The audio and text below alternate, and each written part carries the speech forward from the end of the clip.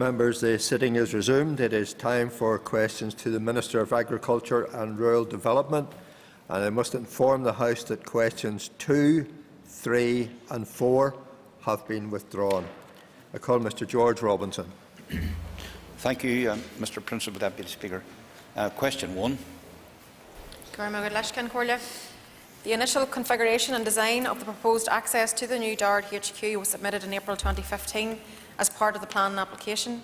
In response to concerns from local residents, the configuration and the position of the road has been amended and resubmitted. The detailed design drawings for the new configuration are currently being developed for submission to Transport NI by the end of November, so the end of this month. This new access road will cross private land, and DFP's Land and Property Services have been commissioned to negotiate with the landowner on behalf of my department.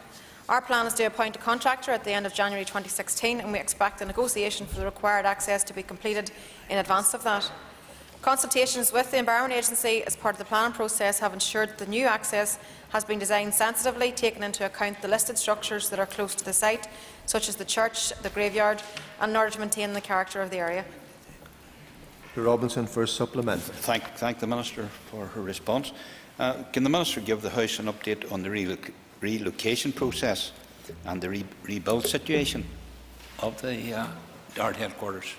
Plans are on way, and I'm very pleased with the progress. Obviously, we're very keen to deliver on the timescale which we've already set out, and staff, we're working very closely with staff just to be able to plan that transition. Obviously, the member will know that we're doing that in a transitionary phase to allow people time to adjust and to make, I suppose, a very comprehensive transition to the new site. So everything is going according to schedule. I'm very pleased with the work that's ongoing, and it's full steam ahead.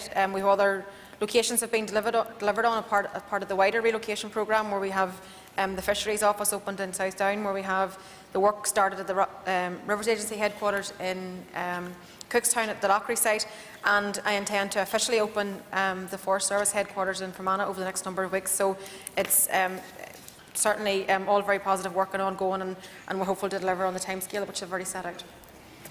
Well, Mr John Daly. Speaker, I thank the Minister for her answer, and I'm sure the Minister would agree with me that while a second entrance to the former army camp is of critical importance, far more important is what is going to happen on the remainder of this 900-acre site, and if in fact the infrastructure is there to attract inward investment and, in the words of locals, attract perhaps hundreds if not thousands of new jobs. That's really what East Derry wants.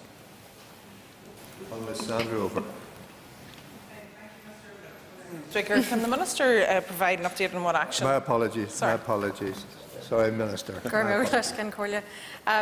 Yes, I mean, I can concur with everything that has been said in relation to the potential of the site and the wider benefits for Ballykelly and the entire North West area in terms of I suppose the attraction to that site. I think that the fact that Dard has moved on to the site, we've become the anchor tenant. I think it opens up the possibility and the potential from other investors to want to move on to that site, and obviously there has been significant interest shown to OFM DFM, who obviously own the rest of the site. So there are tremendous benefits to be had for the entire North West, particularly in terms of employment opportunities, construction opportunities, and all the other things that go along with developing the entire site. Ms. Overend. Thank you. Thought the Speaker was going to give the Minister a new challenge of grouping the supplementaries together there. But could I ask the Minister if maybe she could provide an update on what action her department has taken so far to decontaminate the land at Ballykelly, and especially to remove the lead? And overall, how much does she believe the site will cost to clean up, as well as removing the likelihood of flooding? Well, all those things were factored into the original costs which were set out and were all part of the original plan. Obviously, we had looked at the existing buildings that were on site, which were relatively new buildings compared to the other buildings which perhaps have contamination issues, but that is certainly an issue which OFM DFM are taking forward through Central Services, through DFP. That's their work. We're interested in one specific part of the site, and I'm confident that we have taken all the actions we need to do to address any potential contamination issues, and that's all been built into the programme timescale. The member referred to flooding on the site, and we're very aware of the flooding that happens on the bottom end of the site and the significant cost there is associated with actually making sure we take that water off so it stops flooding the site. So there are all considerations, I believe, for any future investment of anybody coming onto that site, but certainly from my part, for my department's part and for the future of the headquarters going there, we're content that we have programmed and taken account of all those potential challenges that there may have been. Call Mr Kakaloshin and remind the member that constituency focused. The Minister has outlined the obvious benefits of the relocation of the Dart headquarters as the anchor tenants on the Ballykelly and Checkleton site. I wonder could you outline what other benefits she thinks may accrue to the Ballykelly and indeed to the wider east area and north west area? Again, I thank the member for his contributions and absolutely agree about the wider benefits. As I've always said, the relocation of the headquarters is obviously going to help stimulate the local economy through, I suppose, a number of ways, particularly in relation to increased spending power in the local area. The provision of high-quality, high-value public sector jobs actually moving on to the site, and obviously in advance of all of that is all the ongoing construction works with the clearing of the site. We'll need ongoing servicing of the building. So I think that the benefits speak for themselves in terms of the benefits to the North West as a whole, and I think for me very much at the core of the entire relocation project and all the relocations that we have been successful in delivering to date has always been about sharing the wealth right across the economy and making sure that we have a fair distribution of public sector jobs, and I think that that's only right and proper, and I'm glad that my department is leading the way in terms of delivering for that. Mr Beggs is not in his place. I call Mr Hilditch. Thank you, Principal Deputy Speaker. Question number 6.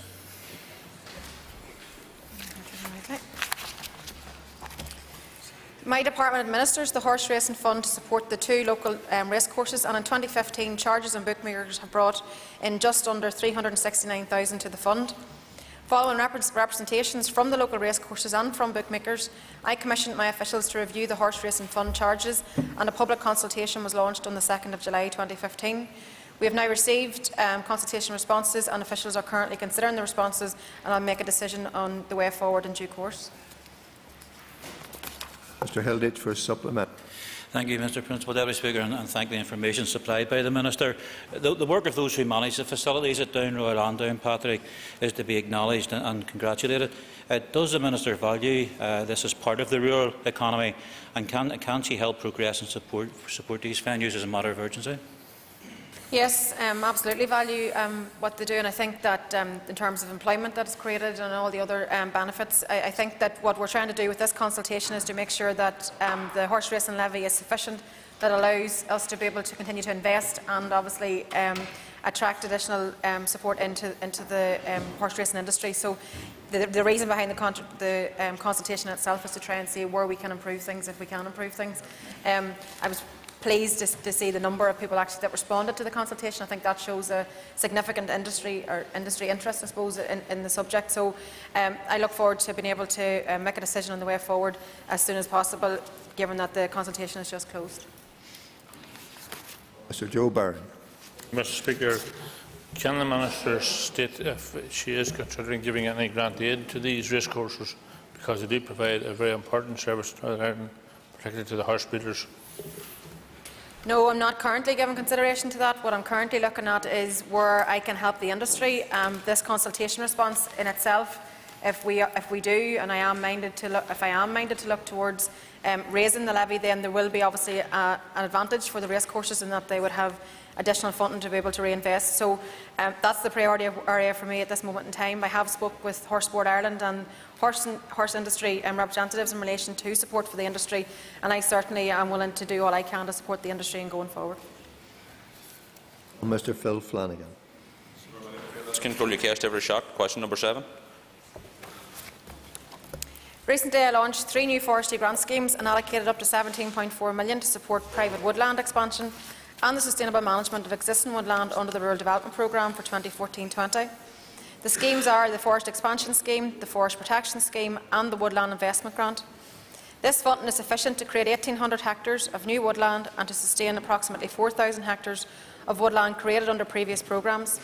It will make a small but positive contribution towards my aim of achieving 12% woodland cover by the middle of this century. Our woodlands are a vital community resource, and there is a clear consensus about the need to increase woodland area to counter the impact of climate change, to provide a habitat for wildlife and places for people to relax and unwind from stress, and to take part in physical exercise. The Forestry Grant Scheme, which I have just launched, will help deliver these needs. I would urge farmers and landowners not to miss out on this funding opportunity, which can help diversify their farming activity, and to remember that applications for planting this winter under the Forestry Expansion Scheme must be submitted to Forest Service by 3 p.m. on Monday the 4th of January. Flanagan for supplement. I thank the Minister for her answer.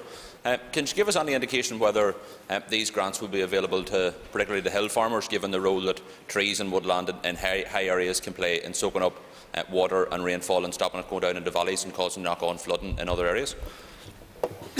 In terms of eligibility for the, particularly for basic payment scheme for those with forestry grants, current EU rules allow land that is eligible for the basic payment scheme and which is planted with trees under the forest expansion scheme that they can remain eligible for the basic payment scheme during the 20-year period of commitment.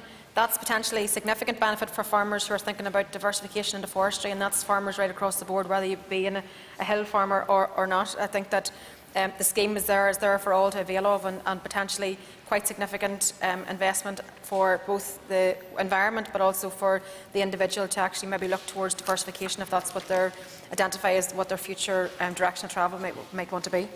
Mr. Leslie Craig. Speaker, Minister, as you know, in 2007-2011 programme for government, there was an ambitious plan which was achievable, but in fact your predecessor never came near it. In the current year, there is no target at all. Do you believe there should be a programme for afforestation in the next programme for government, and if so, some indication of the size of it? Well, no, I don't have that at this moment in time. Obviously, we have a forestry programme, a very strong forestry programme, which aims to increase, meet the long-term aim of 12% woodland cover by 2020, or by 2050, sorry, and we're working our way through that. We'll also have a review of that midway through to see if we are, in fact, living up to being able to deliver on those targets. In terms of the programme for government, we will obviously consult on that, and I'm open to all ideas in terms of what should be our key asks in terms of the new programme for government, and I look forward to your support in delivering some of those. Mr. Sean. Thank you, Mr. Deputy Speaker. Thanks, Minister, for your answers thus far. Minister, is there any particular grants there for the encouragement of willow production? I'm thinking particularly of wood pellets as an alternative heat source. There's not a forestry grant scheme for that type of production, but however, that's potentially something that could be looked at under the Rural Business Investment Scheme, so something under the new Rural Development Programme and the LAG funding. And I encourage anybody who potentially would have an idea on that to consult with their local LAG around the opportunities for that area of work. We hope to have that scheme opened up at the start of next year, as soon as we sign off on the new rural strategies with the LAGs, which I hope to do by the end of December. So I think there is scope for some potential for that type of business under the new Rural Development Programme. Mr. Jim Allister. Question 8.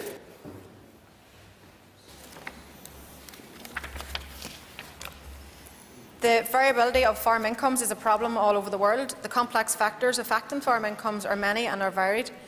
Bumper harvests reduce prices, while poor weather reduces yields, and it can result in higher prices. Economic recession, wars, political unrest all can curb demand for food, particularly more expensive food items. Exchange rate movements can affect competitiveness of food exports over a short period of time. In other industries, manufacturers can more precisely match supply with demand, and hence income variability is much less of a problem. Agriculture is a special case, and that is why the EU supports farming to the extent that it does. How successful is EU support for farmers? Well, currently, as we all know, the agriculture sector is struggling, and I want the EU to do more to help. However, taking a longer-term view of the EU, it has been good for the farming community in the north. In the last 15 years, the underlying trend in real incomes is upwards. Of course, there is variation around that trend, with 2014 being an example of negative variation.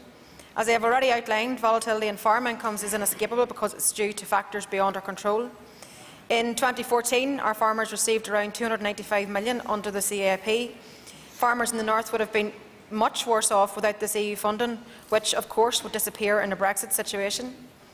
Outside the EU, funding for agriculture would fall unless the Treasury provided additional funds, and we all know that the British Government has long wanted to reduce the funding going to farmers, and this would be to the detriment of all of our farmers. Allister for supplement.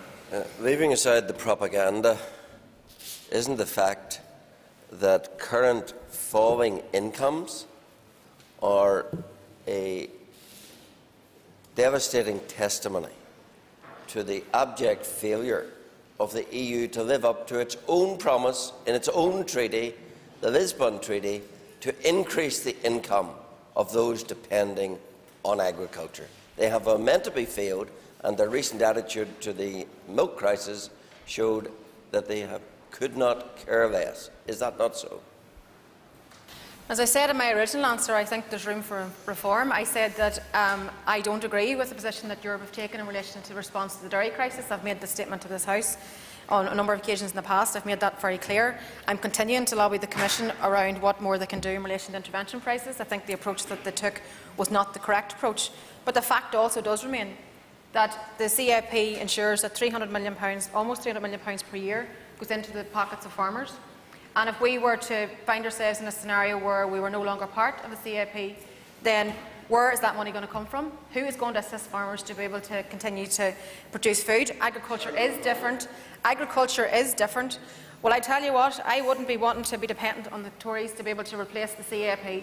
I would not want to be dependent on the Tories to replace almost £300 million a year in subsidy to farmers because they're opposed to subsidy. That is not their ideology. So I would like you to, you can have your own opinion in relation to Brexit, but I strongly will not share your view. I believe that the CAP, whilst it creates plenty of challenges, plenty of red tape, plenty of regulations, all things we have to work our way through, but the benefit to farmers is almost £300 million per year. Almost £500 million for the Rural Development Programme, that was money invested in rural communities, rural business, all things that make a difference to the lives of rural dwellers and farmers. So I believe, whilst there are plenty of challenges, as I said, with the EU, I think that the benefits for the farmers speak for themselves. Mr Edwin-Poots. Thank you, Mr Speaker. How is the Minister and her department helping to increase individuals' earnings who are involved in agriculture through reducing red tape on her side, and also in providing practical support to farmers in a time of food price crises? Well, in terms of red tape, obviously the member knows that we're continually trying to look at where we can improve things, and I think that we will have another opportunity to improve things further with the change in the makeup of the departments, where we have an opportunity, I think, particularly to look at our inspection regime. I think that there are quite a number of other examples we can point to where things have been improved. But in relation to practical support, my advisers are on the ground. The CAFRE advisers are working with farmers, particularly in relation to benchmarking. We're currently just recruiting for business development groups, which would be, again, advisers working with farmers on how best they can meet the needs of their business into the future. So there's plenty of practical work going on within CAFRE across our 3 campuses in terms of the education opportunity. I think that it's great to see that so many farmers are availing and wanting to learn more. They want to benchmark, they're wanting to look at knowledge transfer, they're wanting to look at how they can improve efficiency. The new Rural Development Programme is going to be an absolute vital tool, I believe, in terms of supporting the industry into the future. So I think that as we work our way through the development of the Farm Business Improvement Scheme, there are certainly going to be benefits around looking at production efficiencies for all farmers across all sectors, and it's something that I have worked very hard to secure, that we have the largest ever rural development programme in the north of Ireland that it's ever seen. And I think that the sooner we can get these programmes opened up at the start of the year, the better for the industry in its entirety. Well, Mr Kiernan. Mr Principal Deputy Speaker, the Minister will be aware of the recent case where a local farmer, a local vegetable grower, received 8 pence for a turnip. At the same time, the same turnips were being sold in the supermarket for 80 pence. Well, does the Minister agree that that is a shocking state of affairs? And what is the Minister doing to ensure that the suppliers get a fair and reasonable return for their produce? Totally agree with the member. It's disgrace, it's shocking, and I think that the member will know that from I have taken up office, I've been very committed to bringing forward a strategy for the industry as a whole going forward, which is the Going for Growth strategy. And central to that strategy and going forward is a recognition that there is one supply chain. And in order to have one supply chain, we need respect right along that supply chain. So farmers need to be paid a fair price for what they produce. Obviously, in the example that you highlight, I think that nobody could ever be accused of being startling or using something. Somebody getting that kind of price for what they're producing is absolutely disgusting and shouldn't be acceptable. I've recently convened a supply chain forum, which is an attempt to bring primary producers, processors and retailers all together to look at how we can move forward together, how we can create more respect within the supply chain and how we can communicate that better. So we're involved in that piece of work alongside, I'm always happy and always will do, challenge the major retailers around what they're paying for what they're buying from our local farmers. Mr. Robbins. Thank you very much, Mr. Deputy Principal Speaker. Minister, going back to the thrust of the main story, the EU Milk Board has actually just called for Commissioner Hogan to stand down because of his failure to redress the ongoing crisis in the milk crisis. I know the Minister and her party have been critical of Commissioner Hogan in the past. Would she join in that call for him to resign? I think what I've said consistently, I do not agree with the approach that Europe have taken. I do not agree with the approach that the Commissioner has taken. I've been critical of him. I've been critical to him in person. I've been critical to him when I've written to him. I continually will challenge him in terms of the role that he is playing in terms of trying to support the industry. But yes, I think there will come a time that if the dairy industry continues with the low price and the glut that we're in, there will come a time where his position of burying his head in the sand and saying there's no crisis, well, it's no longer sustainable. So I will continue to challenge the Commissioner while he's in position around what he's doing to deliver for the dairy sector. I haven't been shy about it in the past, and I'm certainly not going to be shy about it in the future. Mr. William Irwin. Minister, given that £4 billion per year of exports were going into Russia, and that ban left farmers in a dilemma, do you believe that Europe could have done much more to help the situation, given that this was totally outside farmers' control? Yes, because whenever we point to particularly the situation within the dairy industry, where we know that one of the contributory factors is the fact that Russia stopped buying. Whilst we weren't sending dairy products into that market, we were sending cheeses, so that created a problem for the industry, and it's helped with the sustained low price. So yes, I do believe Europe could have done more. That's the point that I'm making. I continue to challenge them and will continue to challenge Commissioner Hogan around what he isn't doing, because I believe the approach that they took, and whilst I welcome that there's some funding, some money going out into farmers' bank accounts as we actually speak, it's been paid out from last week, so they'll receive it over last week and this week. Whilst I accept that that's in a sense, as a one-off, slightly helpful, I don't think it's the longer-term approach that we need. I do believe still that we need to see a review of intervention prices that would allow the market to correct itself. Mr. Barry McElduff. Question number 9, Keist Iverindi. Given the importance of this issue, I have asked my department to begin assessing the impact of a possible British exit from the EU on agriculture and rural life in the north. Clearly, an exit from the EU would mean direct payments for farmers, and rural development funding to the EU would stop, or from the EU would stop. However, the many uncertainties surrounding a potential exit makes a quantitative assessment of impacts very difficult. There are significant uncertainties around the type of trade arrangements with the EU and the rest of the world that could be negotiated following a withdrawal from the EU membership. Of particular significance is whether there would be a tariff-free access to EU markets for agricultural products and vice versa. If direct payments from the EU stopped, it would not be feasible for the Executive to fund these payments at current levels from the block grant unless additional money was forthcoming from the British Treasury. It's been clear that the British Government has long wanted to reduce the level of support going to farmers and to rural development under the CAP. They do not regard this type of support as value for money. I believe that the Treasury would be unsympathetic to calls for some of the money saved from withdrawing as a member of the EU to be used to maintain direct support to farmers and to rural communities at current levels. A significant reduction in direct support would leave many of our farmers in real long-term financial difficulty. A faster rate of structural change in the industry would be inevitable. Small farms would likely be the most likely to suffer, and a reduction of funding for farmers and rural communities would very likely have knock-on effects for the wider environment. Can I ask the Minister if she agrees with me that when left to their own devices, the British Government at this time fails to represent our farmers and our fishermen? Yeah, I think that one of the things that we have been able to be successful in is that we were able to, particularly in relation to the dairy crisis, it took a long time to get DEFRA onto our page in relation to the needs of the local industry. We worked very hard to be able to secure that. we made sure that we were a very strong voice in Europe in relation to raising the significant and unique circumstances of our local dairy industry. So I believe that that's why it's so important that we have locally elected ministers taking decisions that can understand the local situation, whether that be in farming or manufacturing or any other sector out there. It's so important that we have locally elected ministers that can take decisions in the best interest. I certainly always take my case directly to Europe, because I think that's important that we do that. Do they always listen? Absolutely not, but certainly that doesn't make us stop going out and making as much noise as we possibly can in relation to fighting the corner for our local industry. Mr. Ian McCrae. Thank you, Principal Deputy Speaker. Given that the Minister's already stated that she believes that we're better off in Europe than out, but given the fact that approximately $8.2 billion is paid into Europe by the British government, what is she doing to try and ensure that the farming and agriculture industry here in Northern Ireland, if the British government and if the people were to pull out of Europe, that we get the maximum benefit for our farmers out of that $8.2 billion that is paid in? I think you're jumping a lot of skips, but I think that I think we have to look at realities. The reality is that the Tories aren't interested. It's not their. It will never be their policy that they'll want to subsidise farmers.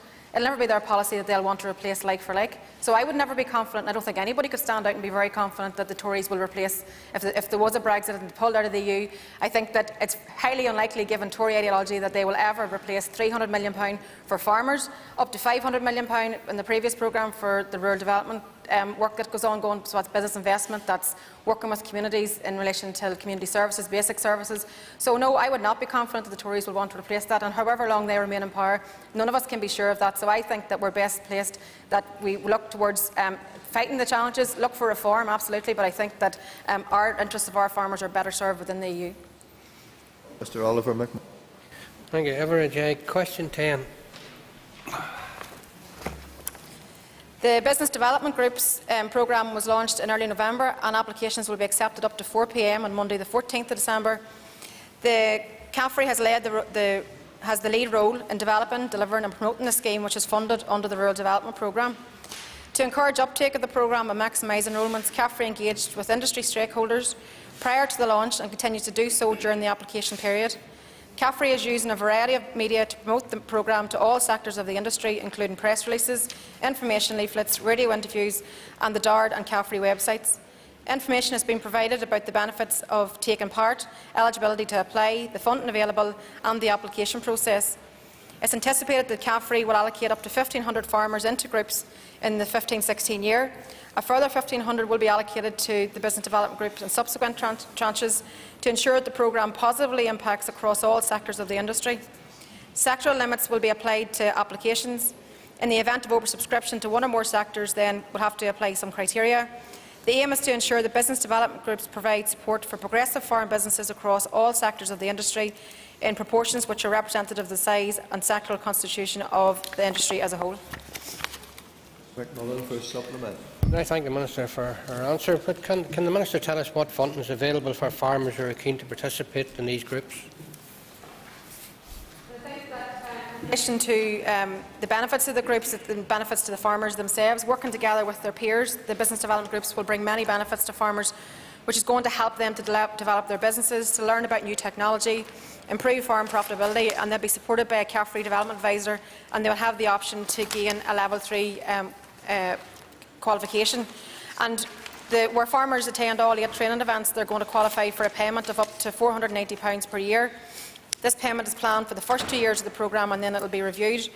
An allowance of up to £600 per training event hosted will also be payable, and this will be payable for farmers throughout the lifetime of the scheme. So there's an opportunity for them to take part in the ongoing training and development work by also assisting them financially to be able to perhaps have someone help on farm whilst they're off at the courses, and also it actually encourages them to actually hold training events and share their best practice and what good work they do with other farmers. Mr. Stewart Dixon. Mr. Speaker. My department plans to assist dairy farmers to move towards lower cost production methods through the ongoing delivery of education and training programmes at the College of Agriculture, Food and Rural Enterprise. CAFRE will also continue to demonstrate knowledge and technology transfer projects which aim to improve business efficiency for dairy farm businesses. From April 2015 to 16th November 2015, CAFRE has delivered 57 training events aimed at improving production performance to 1,166 dairy farmers, and CAFRE is currently demonstrating 5 technology projects to the dairy industry. My department will continue to work with AFBI to ensure that knowledge and technology transfer projects reflect the outcomes of research into low-cost dairy production systems. Currently, my CAFRE advisors are assisting farmers by offering workshops entitled Feed and Finance to look at the cost of milk production. In addition, my staff are assisting farmers to complete business plans and cash flows.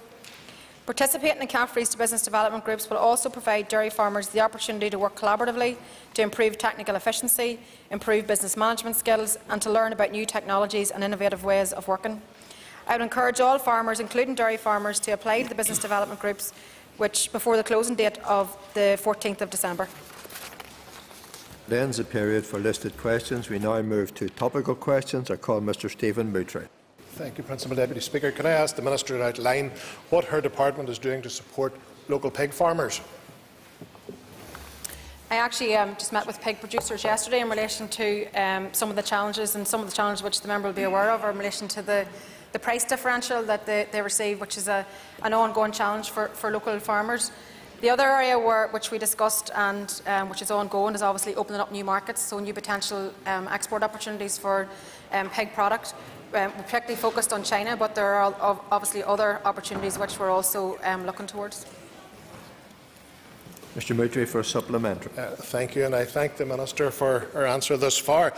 Given the recent figures published by the National Pig Association that indicate that only typically 30% of the gammons consumed in the United Kingdom at Christmas are of British origin, do you feel that your department could be doing more to help exploit this area?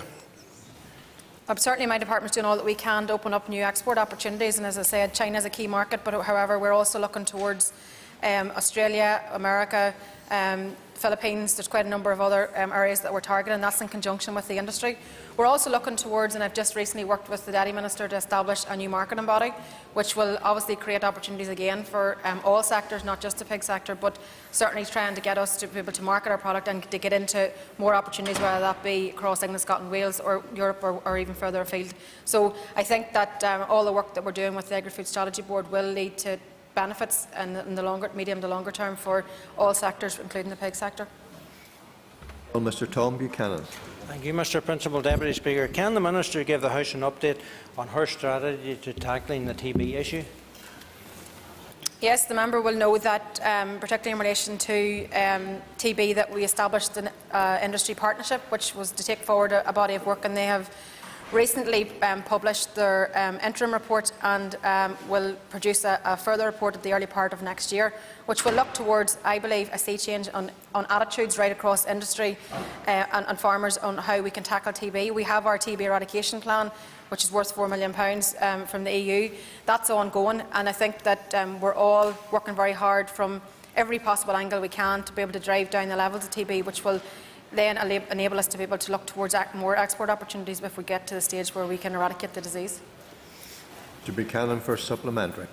I thank the Minister for her answer, but I do think it's not much comfort for the farming community, especially those that are closed with TB for many months and are suffering great financial constraints, that we're still wrestling with this issue and nothing positive has come to the fore to deal with the matter. And would the Minister agree that this is a serious failing under her watch and that of her predecessor, that to date, after many years, little has been done to tackling this particular issue? I know this is a favourite question of the member for question time, and my answer remains the same, in that TB is a complicated disease. There's no simple solution or no quick fix. If there was, we would just use best practice in any other country and take it and apply it here. Unfortunately, that's not the case. There isn't any good practice. There isn't any good example to look for. We have our TVR, our Test, Vaccinate and Release programme. We have our TB eradication programme approved by the EU, which is a programme of £4 million. We have the TB Strategic Partnership Group, which is ongoing and has produced quite a number of recommendations. So I don't think we could come at it from any more angles than that. It's a very complicated disease. We want to be able to eradicate it. We've been very successful in relation to BR, brucellosis, and hopefully we'll get there as well with TB. Mr John McAllister. Thank you, Principal Deputy Speaker. I'm sure the Minister is aware of an initiative between Macron Firm and Young Farmers Clubs of Ulster called Land Mobility. I just wondered, was that an initiative that she would support, trying to match retiring farmers with young people trying to get into the industry? Is that something that she would support and lend the support of her and her department behind? I've worked in the past with young farmers and Macron Farmer around the Know Your Neighbour campaign, and I'm very open to looking towards any of the campaigns that they bring forward. I think it's certainly in my experience in looking at areas where they've worked in partnerships have been very successful. So I'm very open to looking at supporting them again if they came forward with a proposal. But to date, they haven't actually come forward with anything specific, apart from obviously we have an ongoing programme of work with young farmers, which I'm very pleased with, and I regularly enjoy I suppose speaking to them and talking about the programmes that they have been involved with. Mr McAllister for supplement. Thank you, Principal Deputy Speaker, and I'm grateful to the Minister for her reply. She will also know that some of the big blockages we have in succession planning on farms is also the Conacre system, and that causes problems with land mobility and succession planning as well. How does she see her department addressing that issue, and how would she drive forward any change in culture or any change in the way we do that system? Again, the member will hopefully be aware that we have a succession planning programme within the Rural Development Programme, so obviously it goes out and works with farm families around planning for the future and how their farm business will look in the future and who and when any changes will happen. So certainly as part of the new Rural Development Programme, farm family planning is going to be another key part of that. So obviously, whether it be the Conacre situation or any of the other factors that contributes to, I suppose, when or how or why changes would happen on family farms, we're certainly going to be playing our role in relation to that. Also alongside that, obviously we have recently announced the young farmers payment is going to be just over 81 euros per hectare, so that in itself is a good incentive for a young person to be head of Houghton and to take over the family farm. And I think that the fact that all those young people have taken part in a level 2 in agriculture and are looking towards further education opportunities, and I think that's all bodes very well for the future of farming. Mrs Joanne Dobson. Thank you, Principal Deputy Speaker. Can I ask the Minister whether she would acknowledge the concerns and perceptions of many in rural and farming communities that funding from the last Rural Development Programme was heavily slanted towards sporting organisations, including large amounts to already cash-rich groups? Given the farming crisis, will she give this House an assurance that farmers will be prioritised in the 2014-2020 funding? Well, no, I don't agree with you. I certainly think that the previous Rural Development Programme, which is coming to an end and we're about to open up our new programme, has been extremely successful in rural communities. I think it's been extremely successful in funding projects, and I always say the beauty of the Rural Development Programme is it's not somebody sitting in a department telling you what you need. It's actually homegrown ideas, it comes from the community, it's grassroots up. So I hope for 1 minute the member is not suggesting that some of the projects which I know she visits and thinks that are very valuable projects are not valuable projects after all, because I think that when you go out on the ground and you take a look at how the Rural Development Programme has assisted communities to deliver for themselves, working in partnership quite often with other funders, this certainly in my opinion has been money well spent. In relation to the farming crisis, I've continued to do everything that I absolutely can, particularly in relation to the dairy crisis. I am happy to champion the local industry's needs, and I have done so over the last number of months, last year and a half, particularly in relation to the dairy sector. But what I've delivered for the rural community and for farmers is the largest ever rural development programme that the North has ever seen. So that's my commitment to agriculture and to rural, making sure that we have the vehicle to be able to deliver for rural communities, to deliver for farmers, and I'm certainly keen to open up all the schemes as quickly as I possibly can, some which have already opened and the rest will open up in the new year. So certainly I think that I don't think it's helpful, and I think it's disingenuous to actually play farming against rural communities, because they're all part of the same. Ms Dobson for a supplementary. Thank you, Mr Principal Deputy Speaker. I'm disappointed by the Minister's response. As important as sport is, we have heard loud and clear in this building the real need which exists amongst our farming families. Will the Minister agree to meet with farmers and rural representatives to ensure the focus within the programme reflects the real need of our farming community? And is she confident that the make-up of the local action groups will enable them to address that need?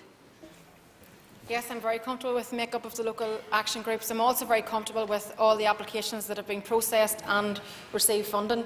I think that when you refer to sporting organisations and cash-rich sporting organisations, I'd remind you that your councillors sit on the lags also. Your party colleagues sit on the lags also that distribute the funding. So applications are received from community groups from no matter what organisation it comes from. And those lags, which include local community representatives, they include councillors from all different political parties, they make a decision based on the criteria that's set out. And I hope that the member is not referring to anything being untoward in terms of the delivery within lags, because that's certainly not the case.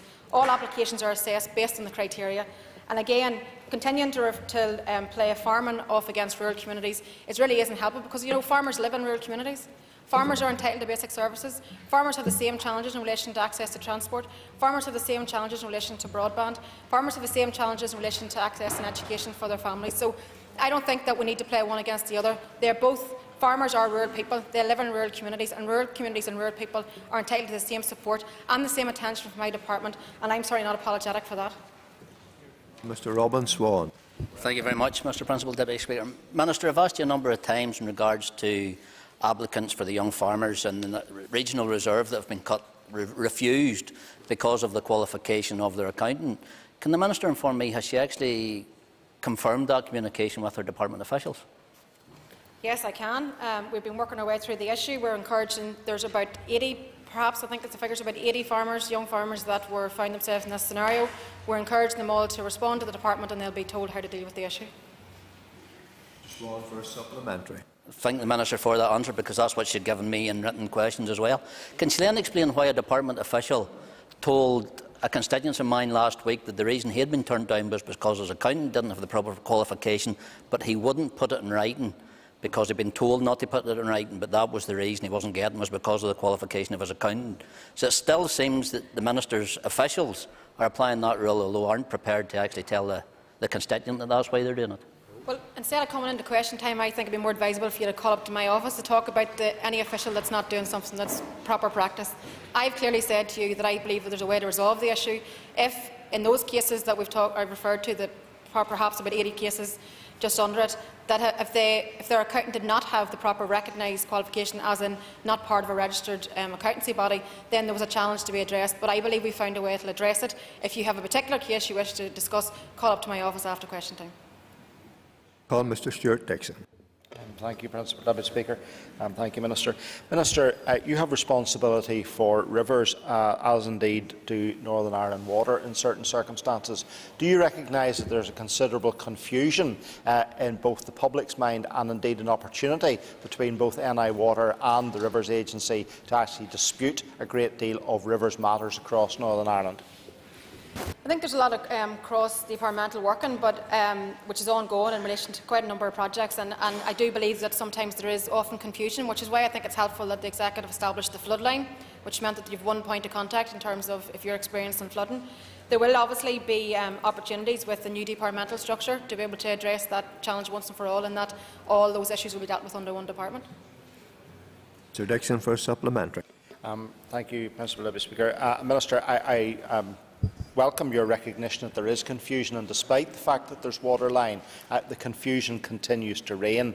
And for example, the recent flooding incident at Green Island Railway Station in East Antrim is a classic case of both departments trying to palm one off onto the other, and at this point in time today, neither Rivers Agency nor NI Water are prepared to take responsibility for what is quite simply a very dangerous situation, because it forces pedestrians onto the roadway. Well, I'm not aware of the ins and outs of the detail of the case that you're referring to, but again, if you want to drop an email or talk to private office just in relation to trying to establish, I only can answer for the work of Rivers Agency, not indeed for the work for DRD or for NI Water, but I'm very happy to explore if there is any shortcomings in terms of my department's role. Call Mr Nelson McCausland.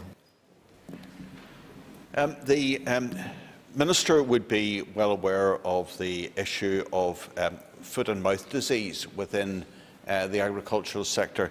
Is she also concerned about the recent outbreak of foot in mouth disease by her colleague Mr Flanagan, who seems to not think one moment that ISIS are terrorists and then the next minute thinks they are? Is he suffering from foot in mouth disease? The member knows that that's not an appropriate question to the Department of Agriculture. I call Ms Bronwyn McGuckin.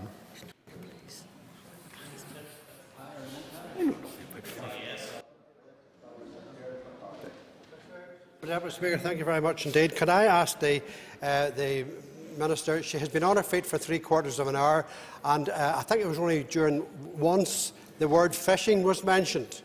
So, could I ask the Minister, now that we're coming up to the December quotas, etc., what prospects are there for her going to Brussels to bring us back some good news for the fishing industry?